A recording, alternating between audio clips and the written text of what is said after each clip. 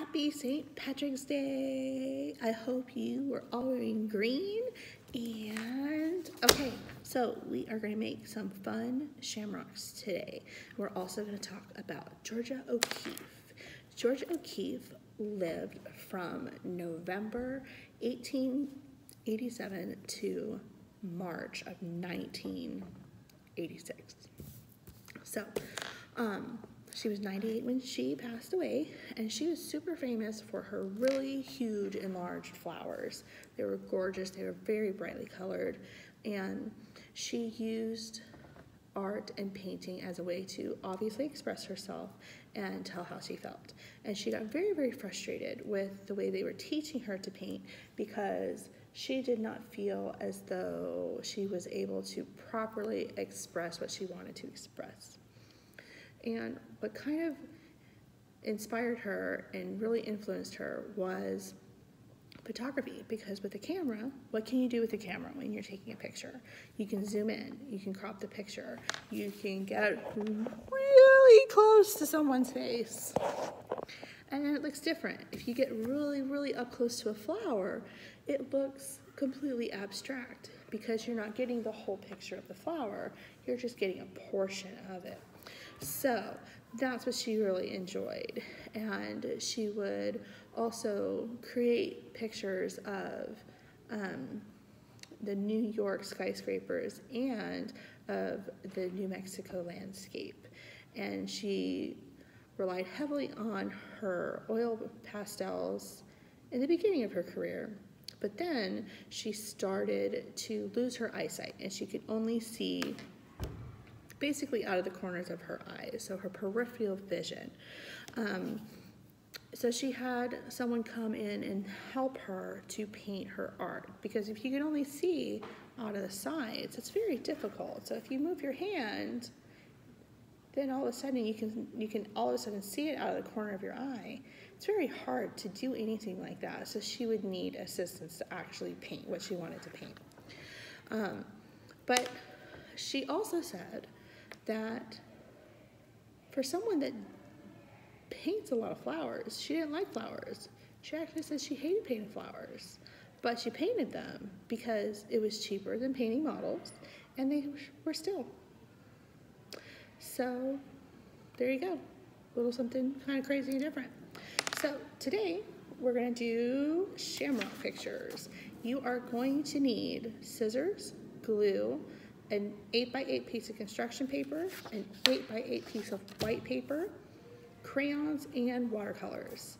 So first thing we're going to do is we are going to take our paper and we are going to fold it so that the corners match up, and you turn your square paper into a triangle. And go ahead and make a crease. Then we're also going to turn it and fold it in half again to make a smaller triangle. So there you go. We have a smaller triangle. Grab your green crayon, and you are going to turn your triangle so that it is pointing towards you. So it's like an airplane going whoosh towards you. Okay. Now, if you think about a shamrock, or if you think about a clover or four-leaf clover, what do the leaves look like? They look like hearts. So each side of your clover needs a heart, and I'm going to show you an easy way to do that. Now, you have your paper, and I'm going to turn it towards you so that you can see. You're going to make a dot right here in the middle. And from there, you're going to pull the top of your heart all the way to the side, and then you're going to repeat that on the other side. So you've got that, and look, magically it already looks like a heart. We just didn't draw this side. Now it's pointing down, right? It's pointing towards you. So what you should not have is you should not have something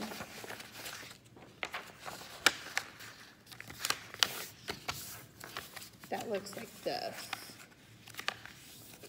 If you have drawn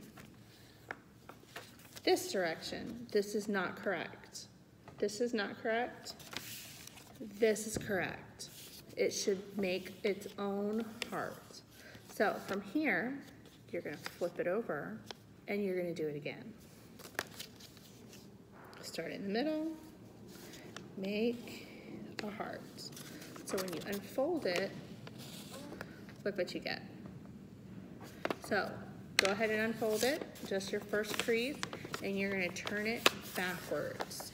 So you're gonna fold it in half again backwards, so that now you're left with another 2 blank sides, and you are going to repeat the same process that you just did. So you're drawing 4 hearts.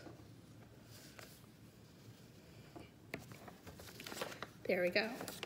So when we completely unfold it, it might not match up perfectly, but what clover really does. And there you go. There's your clover. If you want to fix some of these a little bit and make them go in a little bit more, that's okay, because we're going to cut it out. So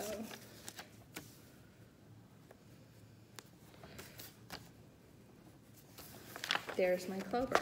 Now go ahead and cut it out. So here is our end result. Now as you can see, if you look closely, you can still see my crayon marks. I want you to cut on the outside of your crayon line. And then you're going to grab your watercolors and you are going to look at this and tell me, what colors do you see in here? There's some yellow, there's some green, and there's also some blue on the edges. And the way I did this was I painted the very centers yellow, then I painted the rest of it green, and then I just very lightly put some little blue lines going up the sides of each of my clover leaves. Now, make sure you do not cut all the way to the middle. Like if you look really close, my clover lines don't go all the way to the center because we want our clover to stay together. So go ahead and do that, and then you will glue your clover onto whatever color square piece of construction paper you want to, and you are done. You can write lucky on the bottom if you feel like it. You can just glue this straight into the middle, and that's it. Take a picture and send it to me.